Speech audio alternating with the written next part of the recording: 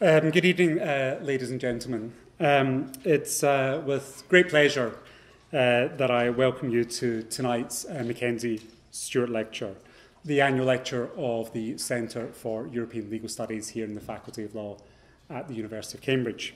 I'm Kenneth Armstrong. I'm Director of CELS and Professor of European Law in the University. And it is particularly good to see you all here tonight on what has been a rather cold start to spring. I think some accuse you of being snowflakes, but I think we can safely say that we've left the snowflakes outside this evening. Tonight's lecture is the 21st lecture to be given in a series that is organised in honour of Lord Mackenzie-Stuart, the UK's first judge to be appointed to the European Court of Justice. Now, Lord Mackenzie-Stuart went on to be the president of the court.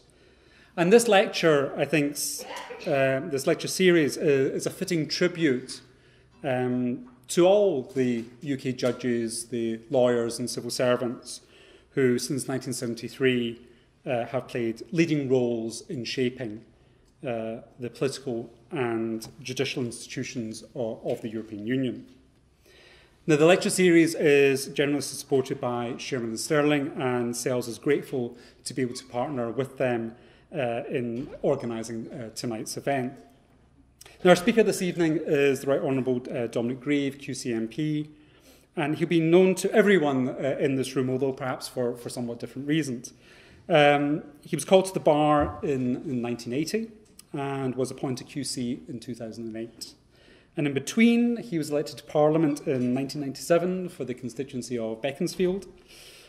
And in opposition, he served as Shadow Attorney General, Shadow Home Secretary, and Shadow Justice Secretary. Of course, under the coalition government, he was appointed Attorney General and served in that role until July 2014. But I think it is perhaps his life outside of Shadow Cabinet and Cabinet which has given Dominic Grieve a heightened profile in recent months, it's fair to say. His amendment to the European Union withdrawal bill is significant for two reasons. Firstly, that any amendment made it onto the face of the bill in the first place, no mean feat. And secondly, because of its aim to give Parliament a legislative role in the approval of any final withdrawal agreement. Now, whether we will actually get an agreement on a withdrawal may, however, turn out to be more difficult than we might have thought, and certainly following this week's publication of the EU's draft of that agreement. But our topic tonight isn't the usual stuff of Brexit in the sense of the usual chatter about regulations, financial contributions, institutions and procedures. Rather, the protection of human rights in the UK has been a preoccupation of Dominic Grieve beyond the boundaries of Brexit. Nonetheless, Brexit and the forces that are driving it do lead us back to important questions about what the protection of human rights looks like in a democracy that seems intent on going it alone in the world, and doing so in the name of sovereignty. So tonight's lecture is entitled, What Price Sovereignty? Brexit and Human Rights. So on behalf of the Centre for European Legal Studies, I now invite Dominic Grieve to give the 2018 Mackenzie-Stuart Lecture. Thank you so much for coming.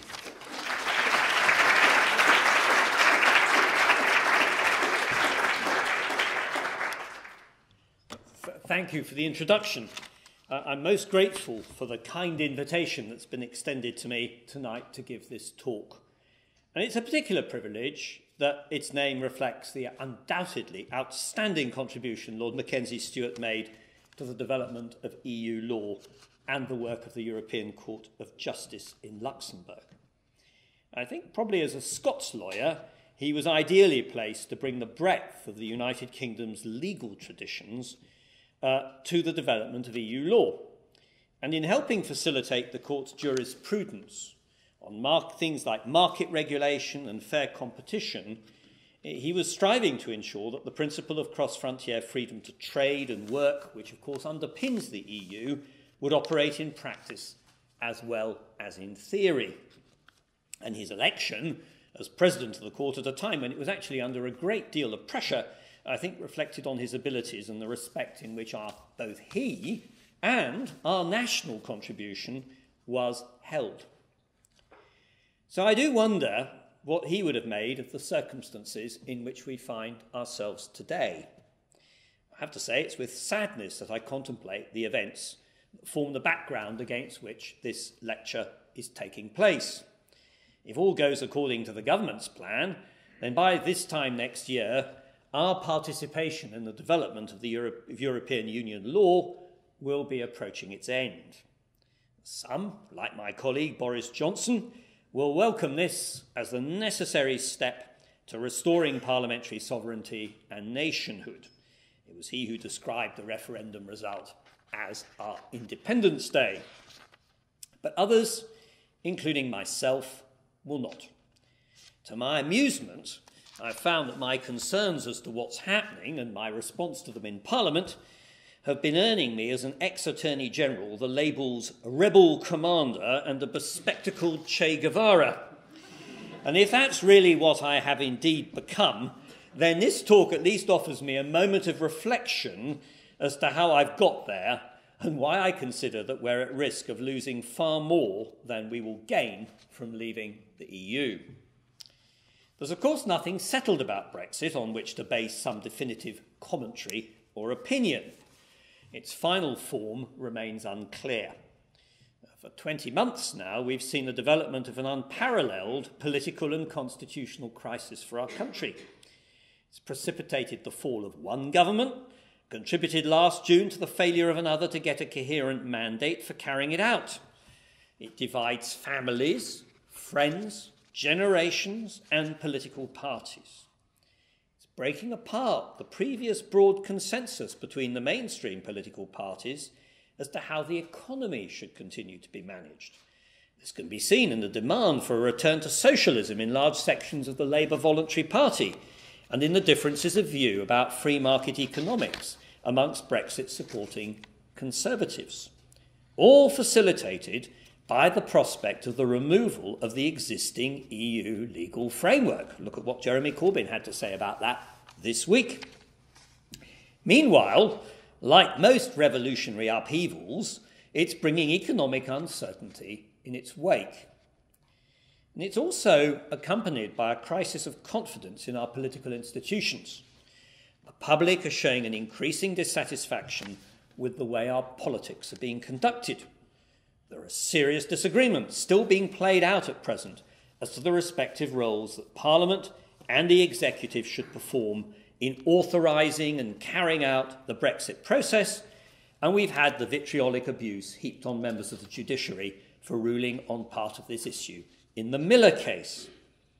It also threatens the unity of our country because of divergent views in different parts of the United Kingdom as to how we should best proceed.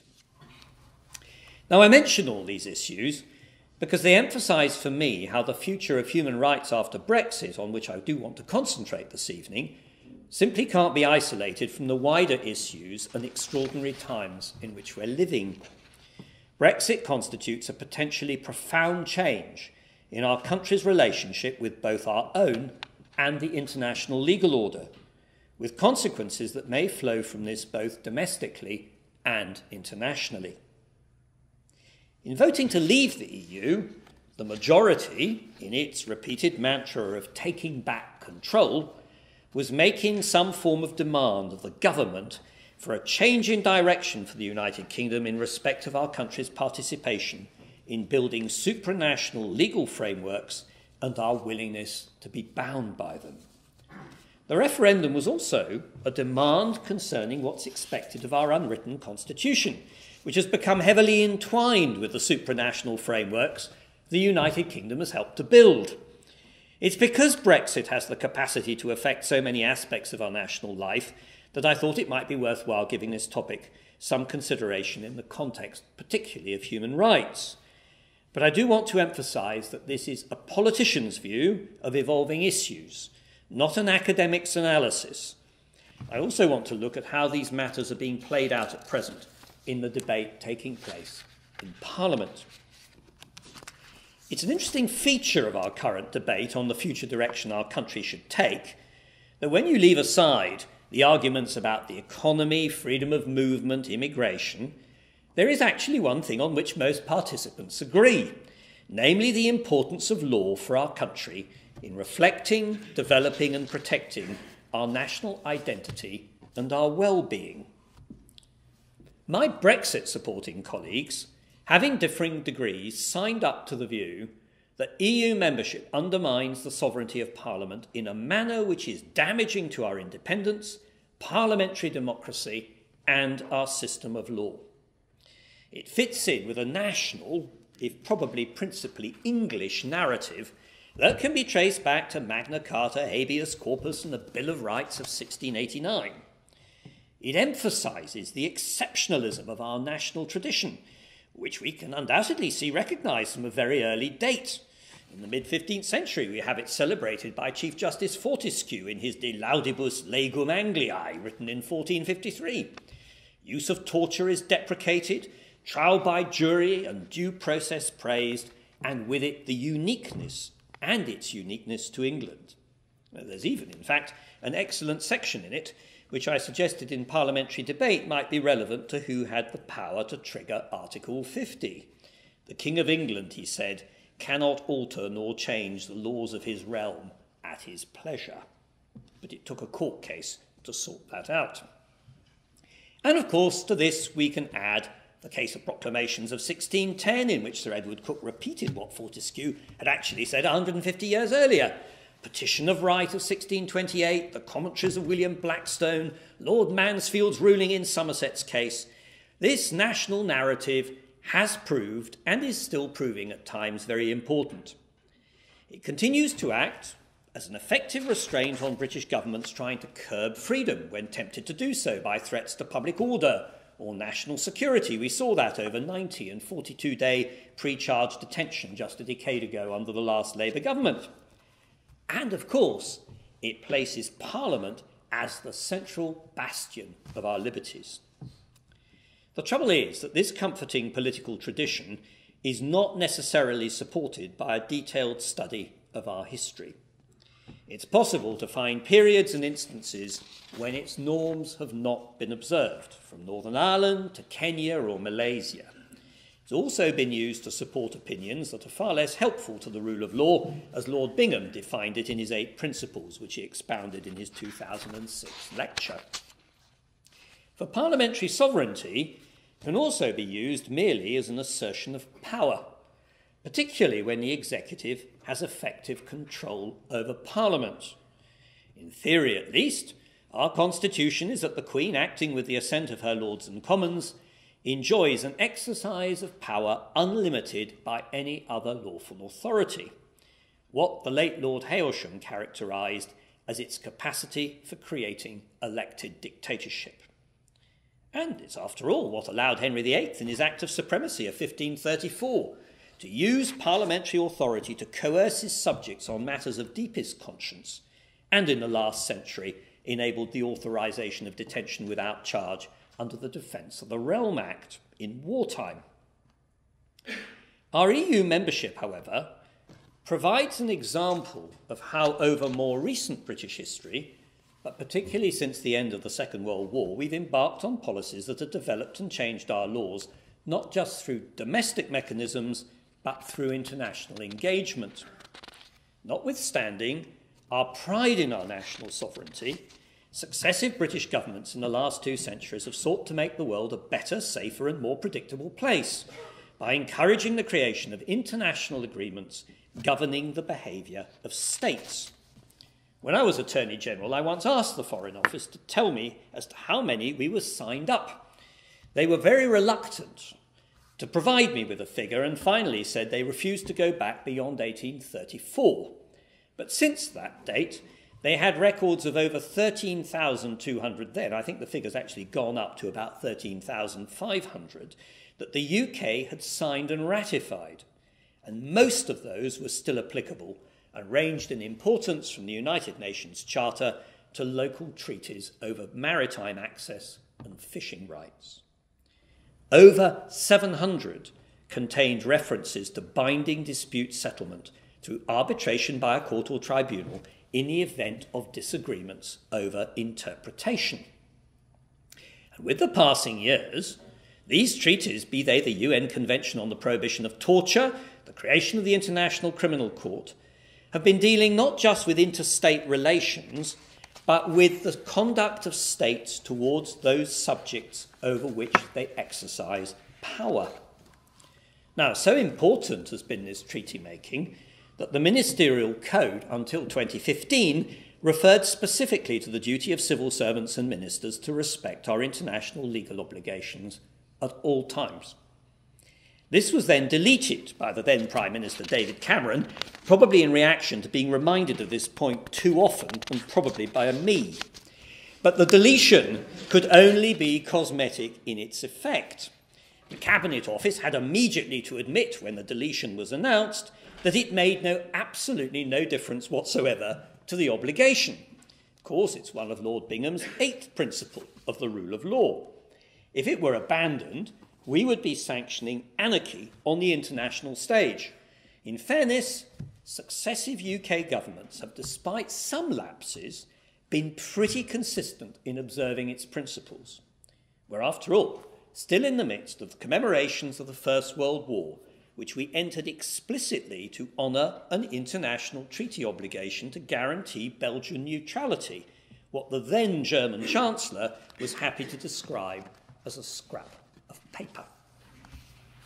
But that's not prevented us agonising and complaining over its impact, particularly in areas where it places constraints on the United Kingdom's power to legislate at will on domestic matters. Now, I don't want to get too diverted this evening by the history of our adherence to the European Convention on Human Rights and its incorporation into our law through the Human Rights Act, however much it may have had an influence on my political career. But I do put it forward as an example of an international treaty that has brought in its wake intense disagreements as to its value. Any reasoned examination tells me that its impact has been profound and beneficial. Over the years, it's produced a number of landmark decisions which have challenged and halted practices which were once considered acceptable in Western democracies, but which would now be seen as wholly unacceptable by the overwhelming majority of the British public. And despite difficulties of the enforcement of some of its judgments, particularly in countries where the rule of law has previously been non-existent, the Strasbourg Court can show that it's been instrumental in bringing about positive changes of attitude by public authorities with a long track record of serial human rights violations. And since the Brighton Declaration of 2012, negotiated by my friend and colleague Ken Clarke, with a bit of assistance from me, it's improved its processes, reduced its backlog of pending cases and unimplemented judgments, and engaged in a constructive dialogue with our own senior courts that is influencing its jurisprudence. On any showing, our support for the Convention and the Strasbourg Court has been a major achievement of British soft power on the international stage. Yet for all this, my party, which supported its creation and the later right of personal petition, is still calling for a review, with the possibility of replacing the Human Rights Act with a Bill of Rights that might call into question our future adherence to the Convention. Now, fortunately, I'm reasonably optimistic that this will not in fact happen, but it is symptomatic of the discomfort a supranational court causes and the continuing dislike by some of the effects of the Human Rights Act. It's noteworthy that other mainstream parties have at times been less than forthright in upholding the obligations the Convention imposes on us when it might need them to confront adverse public and media comment. Labour's long silence over resolving the issue of votes for some convicted prisoners arising out of the Hearst judgment was very telling. And it's welcome to be able to note that both the government and the Labour Party have shifted their position. It looks likely that this issue is now resolved. So it's with those thoughts in mind that I turn to the impact that the EU has had on human rights law. It's clear that in the way it's developed, EU law has influenced rights. The legal order under the EU treaties is of the greatest importance, since it provides the mechanism to ensure that the carefully agreed rules governing the interaction of nation-states and European bodies are respected. As the product of an international treaty, the EU can only be effective and be seen to be legitimate if its own operations are considered to respect the letter and spirit of the treaties that created it. Furthermore, the very ambitious nature of the project has produced a requirement not only for there to be the primacy of EU law over the national law of its member states in areas of EU competence, but also the creation of parts of that law by its central bodies without the need for any domestically generated primary or secondary legislation at all in some cases. It's obvious that such a source of law could operate abusively, whatever the good intentions of its creators might be.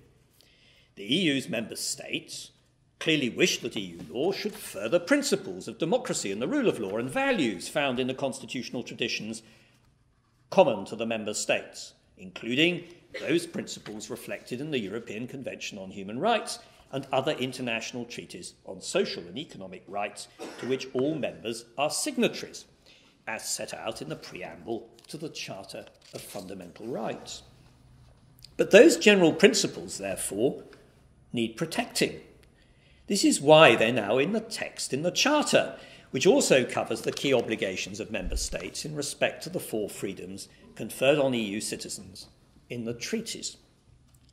It does seem to me, therefore, to be rather ironic that the Charter should have been on the receiving end of so much vilification in the United Kingdom. Now, I can see that criticism can be made of its use to claim rights that might be considered to fall outside of the scope of the treaties altogether. I experienced this as Attorney General when I appeared in the Supreme Court for the government in Chester and McGeoch in 2013, where an attempt was made to use the Charter to claim prisoner voting rights in EU elections. It's however noteworthy that this attempt failed.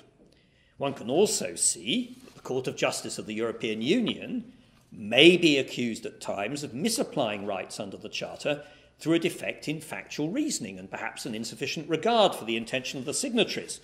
The case of Telesweg and Watson on Article 8 of the Charter on data retention is such an example. But the critics of the Charter's existence seem to me to ignore the point that without it and the general principles of EU law it embodies, the risk would have been very much greater of seeing EU law being created or applied in a way that didn't respect the limits of the treaties or interfered with fundamental rights, and then left individuals and legal entities without any means of redress. But recognition of these benefits has been lost in the repeated denunciation of the Charter as an alien document intent on imposing a form of written constitution on us contrary to our principles of parliamentary sovereignty. Yet on a practical level, however, the impact of general principles of EU law on our country does appear to me to be rather different.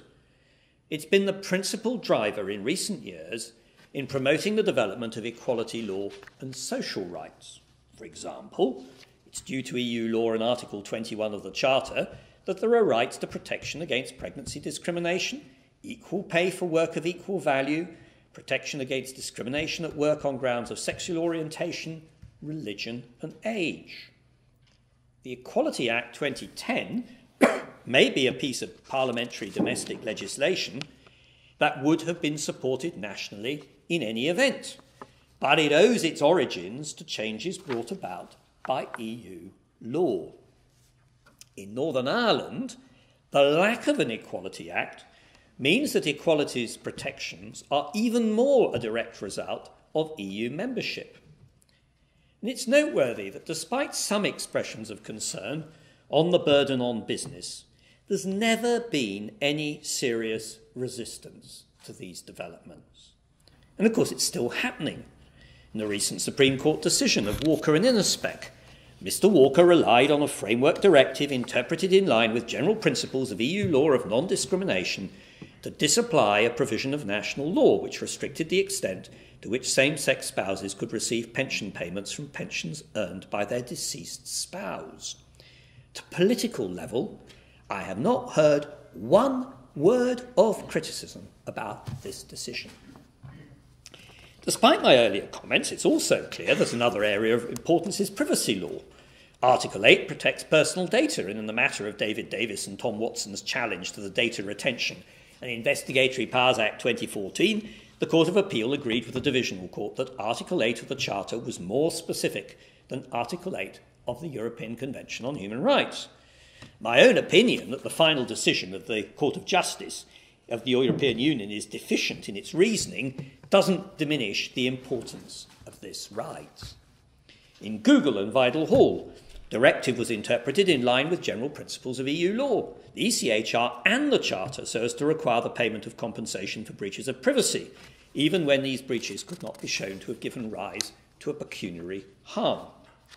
As UK legislation implementing the directive could not be interpreted in line with it, the provision restricting compensation to pecuniary loss was disapplied. Again, the overwhelming impression I have of public reaction to this outcome that it was positive, unless one perhaps excludes the self-serving response of some sections of the media.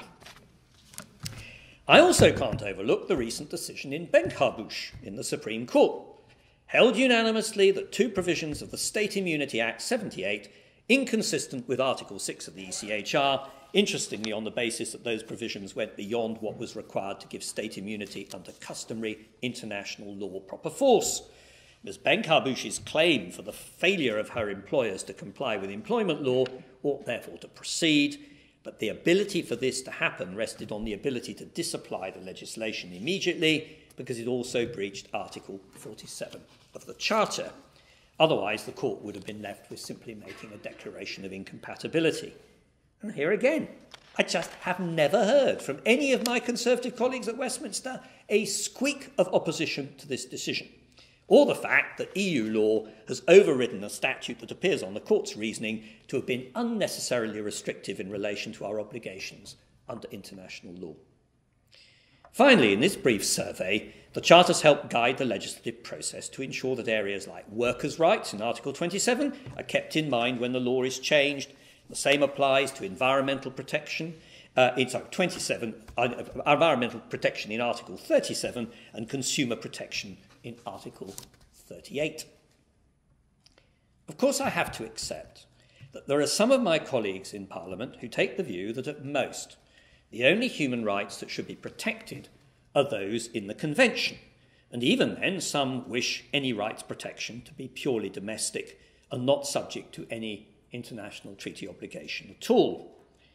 The Cross-Party Commission on the Bill of Rights, set up by the coalition government in 2010, highlighted, not to my surprise, substantial philosophical difference on what constitutes human and fundamental rights that merit special protection. There may be an important jurisprudential distinction to be drawn between liberties and rights. And as a Conservative, I've always been a bit cautious about the ability to widen the scope of fundamental rights, and some economic and social rights place positive duties on the state that may in theory be important aspirations, but can in practice be very hard to fulfil and involve a difficult and perhaps not readily justiciable balance between competing policy areas. We ought to be careful to ensure that law is not allowed to intrude too far into the realm of legitimate political choices. But that said, it's clear that there's grown up in the last half-century areas of law, particularly around equality and privacy, workers' rights and consumer protection, that are not well covered by the Convention and are seen as fundamental rights by an overwhelming section of the public. So much so, indeed, that the present government has been at great pains to emphasise that in leaving the EU, it's not its intention to diminish any of these rights currently enjoyed by UK nationals through the acquis. The problem, however, is that the approach of the government as set out in the EU withdrawal bill really does suggest something rather different. Having just spent 4 months considering the EU withdrawal bill, I have to start by applauding the skills of the parliamentary draftsmen and women who put it together. I don't think I've ever seen a piece of legislation that conferred such power on the executive to change the law of the land by statutory instrument, and where the entire structure was so closely interwoven that the same end could often be achieved by wholly different routes. The bill proposes to take a snapshot of EU law as it stands on exit day and import it into our law. Thus, EU directives implemented by either primary or secondary legislation, to be known as EU-derived domestic legislation in Clause 2, EU regulations referred to as direct EU legislation, Clause 3, and directly effective provisions of EU law, Clause 4, are all to be retained insofar as not replaced by primary UK legislation on matters such as immigration, trade, customs, agriculture and fisheries that the government intends to enact before exit day. But at the same time, the government is then excluding the Charter of Fundamental Rights, which is not to be part of domestic law after exit day. Nevertheless, allowing general principles of EU law to survive along with the ability to make continued reference to the Charter, but only insofar as it's necessary to interpret the retained EU law. The principle of supremacy of EU law is going to continue post-exit day, as regards laws enacted prior to exit day or modified after exit day, where that modification clearly intends to preserve the supremacy. But Schedule 1, paragraph 3.1 makes clear that from exit day on, there will be no right of action in domestic law for any failure to comply with any of the general principles of EU law. Those general principles are not defined. Paragraph 3.2 then states that after exit day, I quote, "No court may disapply, quash or decide that action is unlawful because it is incompatible with general principles of EU law." So the government intends to reduce both the Charter and the general principles of EU law to no more than interpretative aids to retained EU law. The protective rights previously provided to challenge any abuse arising from the operation of EU law evaporate, leaving only the possibility of a challenge under the Human Rights Act if the protections are covered by the Convention. From speaking to ministers and looking at government statements, the justification tendered for this is that it would be wrong, as we're leaving the EU, to allow any element of judicial supremacy inherent in the way EU laws operated to survive, as it offends the parliamentary sovereignty we're supposed to have lost and are now restoring. The alternative possibility of allowing our own Supreme Court to fulfil this role after exit has been dismissed. It's the anomaly of the result that bothers me. One of the principal complaints about EU law is that it was either forced on Parliament, which has been obliged to enact statutes or statutory instruments as necessary to meet the EU's requirements, or worse still, it's been directly imposed on us by the Commission, acting on the authority we surrendered to the EU in the treaties. Furthermore, to try to maintain predictability, we have, as I've just mentioned, preserving its supremacy in relation to pre-exit enacted primary domestic legislation. More remarkably still, we're going to treat all direct EU legislation as primary for the purpose of the Human Rights Act, see Schedule 8, even though a lot of it, quite frankly, has the character of secondary legislation and is very much technical. I think I'm right in saying, somebody will correct me, I've found 615 implementing regulations in the area of the environment, consumers and health protection alone. Implementing regulations are made by the EU Commission using delegated authority to enact EU measures and can therefore be argued to be similar to secondary legislation in the United Kingdom. Paragraph 19 of Schedule 8 has the consequence that at most such implementing regulations can be subject only to a declaration of incompatibility if they were to be in breach of the Human Rights Act. It may be many years indeed before it's all replaced with new domestic laws. In the meantime, those subject to retained law are going to have very limited means to challenge it. In a remarkable arrogation of power, paragraph 1.2b of Schedule 1 leaves open the possible creation of a right to challenge retained EU law for being invalid at the date of exit, but only if the challenge is, I quote, of a kind described or provided for in regulations made by a minister of the Crown. I don't think I can actually think of any other example of a legal right being created or denied in such a fashion by the executive.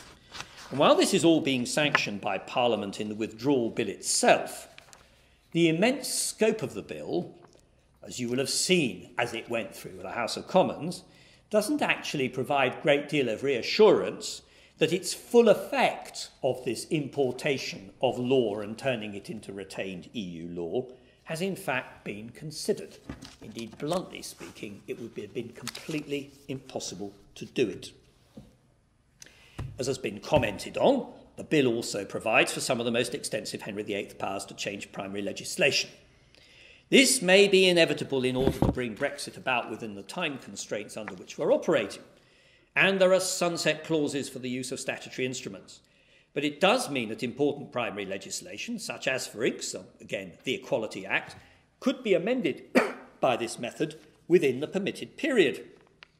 And then there was Clause 9, which, before we amended it in the Commons, as a result of my amendment, allowed the government to start enacting statutory instruments to take us out of the EU in furtherance of a withdrawal agreement, even before we actually knew what it is, even changing, if necessary, any other part of the withdrawal bill itself to do so. The same features can be seen in other legislation linked to Brexit. The Trade Bill and Taxation Cross-Border Trade Bill all propose to hand large amounts of unaccountable lawmaking power to the executive on exactly the same justification. Taken together, they constitute, in my view, an undermining of the rule of law, because they substitute executive discretion on questions of legal right and liability, rather than enacting and defining in law the criteria for resolving questions of how the law should be interpreted thereafter. The complexity of what's being attempted creates uncertainty as to how the law will operate. That may bring the legal professions a lot of work, but it's not exactly what Lord Bingham recommended in his first principle, that the law must be accessible and, so far as possible, intelligible, clear and predictable. One area in particular looks problematical. It really isn't clear to me, and has not been since this started, whether the continuing supremacy of retained EU law post-exit allows for quashing of pre-exit domestic legislation, nor what particular weight should be given to post-exit CJEU authorities by our own courts, assuming an intention by the government to mirror areas of EU law to maintain compatibility, which seems to be the hot topic because the government keeps on talking about that at the moment as part of our negotiating strategy. If such an agreement is reached, it may well be that a whole new set of rules will be required, and I don't find it surprising that members of the senior judiciary have expressed some concern over having to make rulings on issues that may have great political sensitivity, as well as economic consequences if the choice facing a court is between regulatory consistency or divergence in an area of trade between the United Kingdom and our previous partners. Now, those are the matters on which debate in Parliament have been focused. Apart from its defeat on Clause 9, the government listened to some of the concerns around Henry VIII powers, certainly in respect of remedying deficiencies in Clause 7. It agreed a sifting mechanism for deciding if statutory instruments made under the bill should be dealt with by affirmative or negative procedure. It's promised to revisit the issue of legal certainty when the bill goes through the Lords. But I was disappointed that it wasn't able to do more to persuade the government to move further, at least allow challenges to the operation of retained EU law to be brought if it was in breach of general principles of EU law. I saw this, I should emphasise, not as a final way of resolving the problem, but as a stopgap following the removal of the right to do this under the Charter. Be interesting to see what happens to this when the bill is considered further by the House of Lords. The EU has been both an important source of law and also an important field of legal cooperation for us during the course of our membership. It's helped to develop and promote the rule of law for our own benefit and, of course, that of our fellow member states. Our departure leaves a lot of unresolved issues as to how that cooperation can be maintained. It's noteworthy in this context that the Prime Minister's recognised the importance for us, as well as for the EU, of continuing to participate in areas of justice and home affairs, including the European Arrest Warrant, the Schengen information system needed to support law enforcement cooperation across the EU. Also the agreements, such as those to manage asylum applications contained in the Dublin framework, which have underpinned attempts at creating some order in what is in fact a very complex and difficult field, actually enabled us to return a significant number of asylum seekers to other EU countries. Equally important are the civil law measures, which include matters as diverse as high-value commercial litigation, contact arrangements for children. The recast Brussels regulations have created rules to ensure uniformity and certainty for litigating parties, including the mutual recognition of judgments and their enforceability in member states, including the use of injunctions.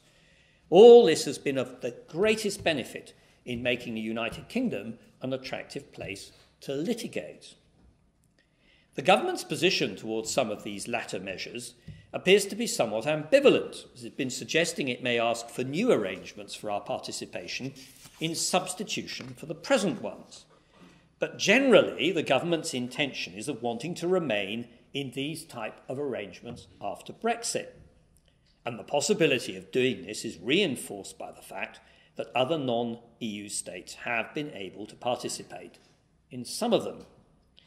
It's arguably very much in the interests of the EU that we should continue to do so.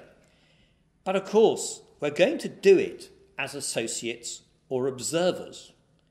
Our ability to shape the continuing development of these laws and frameworks is going to be reduced, all in fields of cooperation where our well-established rule of law tradition means that we have hitherto been able to be principal leaders on them. We're going to be rule takers, not rule makers. And I really do see this as one of the most serious side effects of Brexit. As an example, we've rightly indicated our concern about how EU data sharing law is developing. We're enacting primary legislation to give effect to the new General Data Protection Regulations of the EU, to which we provided input in our Data Protection Bill.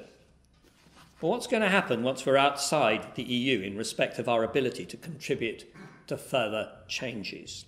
It'll be gone, although we'll still be required to observe those changes in all data exchanges with EU countries, and ultimately, horror of horrors, for some of my colleagues, though they may not have realised this, it's going to be the Court of Justice of the European Union that will in practice determine what is permissible and what is not.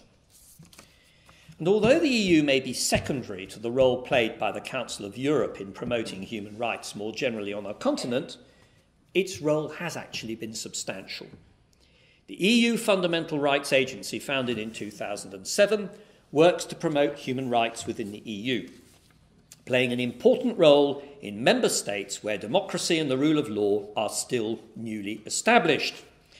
It's extensively used United Kingdom NGOs and institutions to help it with its work.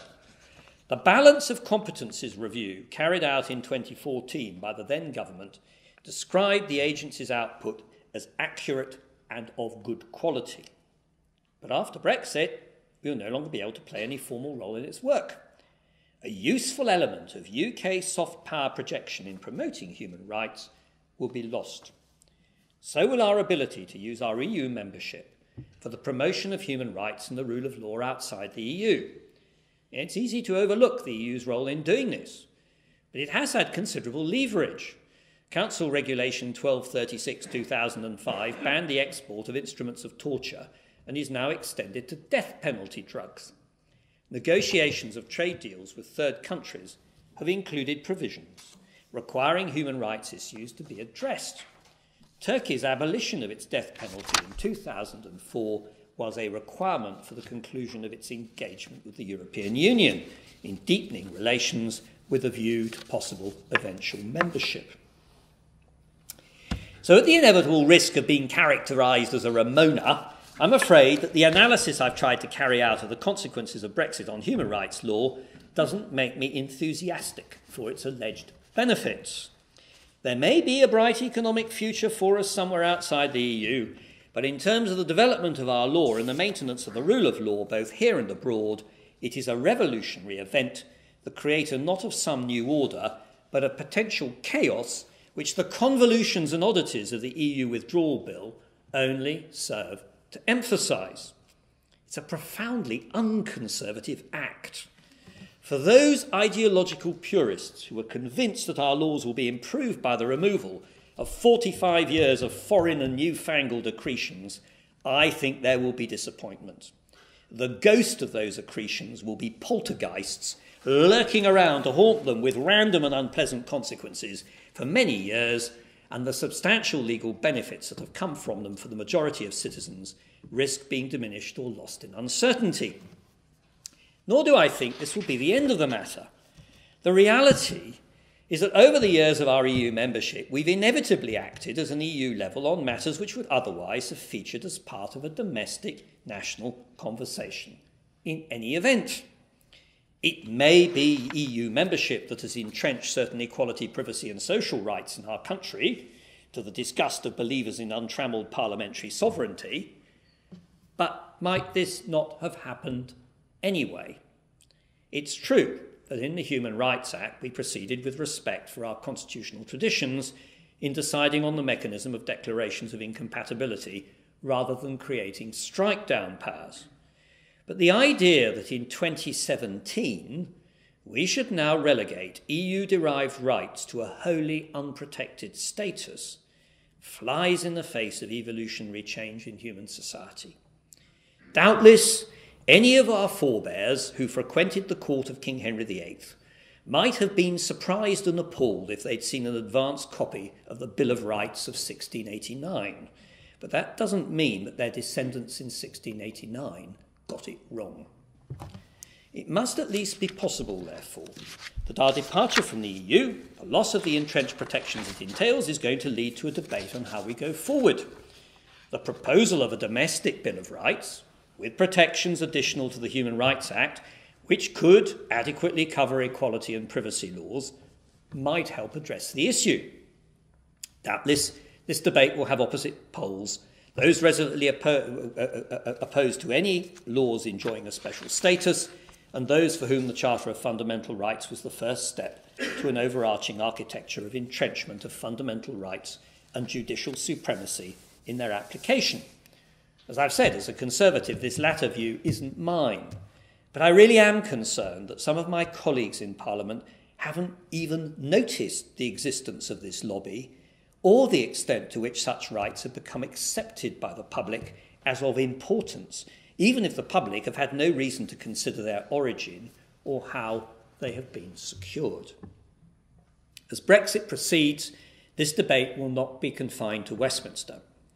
The return of powers from the devolved administrations to Whitehall and Westminster provided for in clauses 10, 11 and Schedule 2 of the Bill is, as we all know, a source of political controversy because of the way Clause 11 prevents the devolved legislatures enacting any laws thereafter to modify retained EU law, even if it falls within their devolved areas of competence.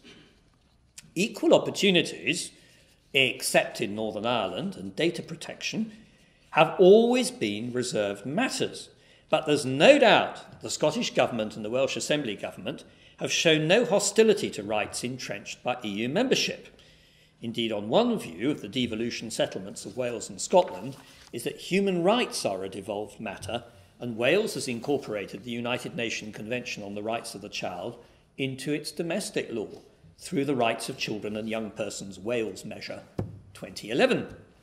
In the Northern Ireland context, we continue to have the unresolved issue of implementing a special Bill of Rights additional to the Human Rights Act that was provided for in the Good Friday Agreement, but has never been carried forward, and now the Good Friday Agreement, quite incredibly, appears to be under threat as well. All these issues are likely to have a bearing on any debate on EU-derived rights and the removal of protection from them as we leave, and I really wouldn't wish to speculate as to where it will all end up. Taking back control is undoubtedly a powerful idea in conditions where the decline in general confidence in institutions, both national and supranational, has become so marked.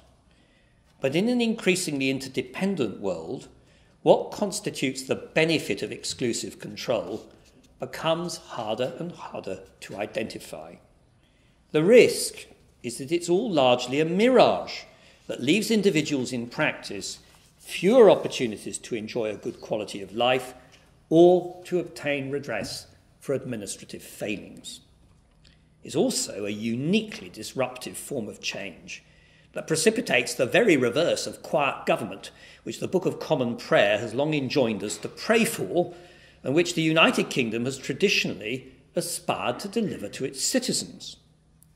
The principal short-term beneficiary of this is the executive, as a result of its accruing more power in response to the disruption.